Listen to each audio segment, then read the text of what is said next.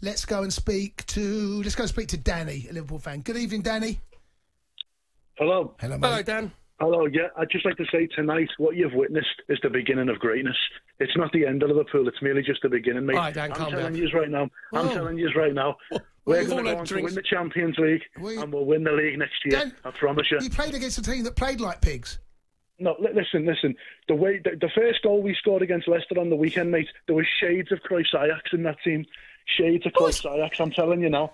Go on, Danny, I know it's been a tough old February. And you've had to come out from underneath your rock. You said come out your bunker. I know, but you've kind of come out all guns blazing here, Danny. I mean, you did, I'm sure, feel as though it was going to be a brilliant turnaround when you beat West Ham and beat Spurs. Yeah, but I'll tell you what, mate, if you look at the 3 games we lost, right, it wasn't necessarily that we were outplayed. Liverpool are never outplayed. It's just luck and chance have screwed us over. We're too special. Brighton at home? Burnley? Yeah, Burnley at home? We dominated those games. They just got lucky. A few decisions. You got beaten by two. You got beaten by Brighton and Burnley. I would definitely. I mean, I'm maybe a little surprised at how bullshit you are. You've got every right to be bullshit when you've won it 6 times, and we're going to make it number 7. I'm telling you that now. I know, but you've just done the back of 3 straight defeats. No, but if you take the score out of those games, Hold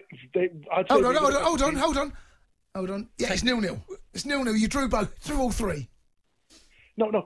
If you take the score lines out of those games and just look at the patterns of the games and the actual statistics, we were a better team in all of those games. Honestly, I hear this a lot, and you're absolutely right. Liverpool were, but ultimately, that counts for absolute zip. Against Man City, they weren't the better team. It was even, but 1-0. It could have gone either way. You weren't the better team.